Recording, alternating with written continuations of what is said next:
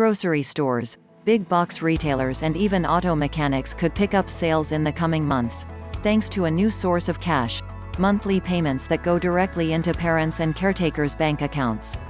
Starting Thursday, families will receive money for each of their children. The enhanced child tax credits, passed as part of the American Rescue Plan, are intended to fight child poverty.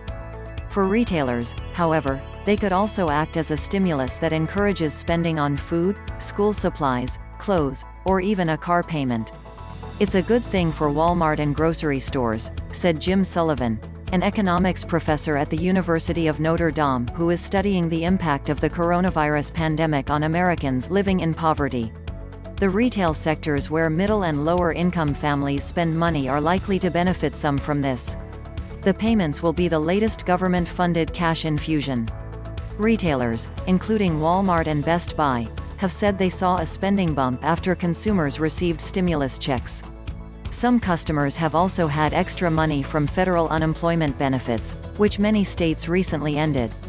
Congress has no plans for a fourth stimulus check. "This will fill a void with some of the other payments being no longer distributed," said Michael Lasser, a retail analyst at UBS.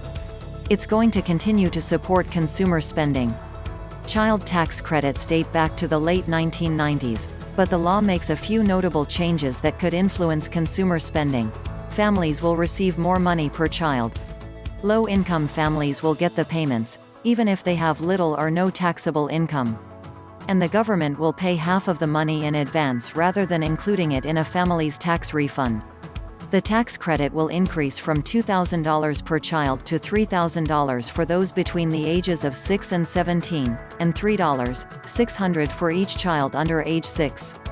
Families will receive the full amount if they make up to $150,000 for a couple or $112,500 for a family with a single parent, called a head of household, or $75,000 as an individual taxpayer. The payments will be phased out above that amount, but even those who get less money will receive advance payments.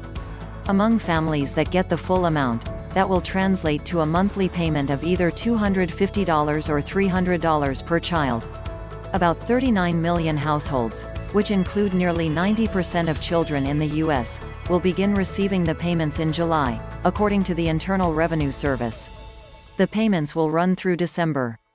Some lawmakers are already pushing to extend the credit or make it permanent. Francine Lipman, a law professor at the University of Nevada, Las Vegas, who specializes in tax policy and anti-poverty initiatives, said the payments will go toward two different kinds of consumers.